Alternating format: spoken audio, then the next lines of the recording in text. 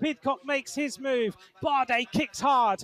Bardet now goes. It's Pogacar on his wheel. Woods is tracking all the way up this climb. Mikael Landa, Giulia Ciccone. Bardet is almost in slow motion in a massive gear. And the tornado is about to strike.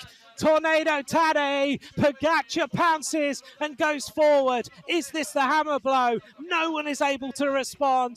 Pogacar has flown, and coming back to him now, only one rider from Trek Segafredo. He glances across. Has he got it? Tadej Pogacar, a tornado has struck at the top of the Mur de Huy. He's got enough. Pogacar wins Flèche Wallonne. He took the Amstel. He takes the Flèche. What a ride by Tadej Pogacar. Wow. What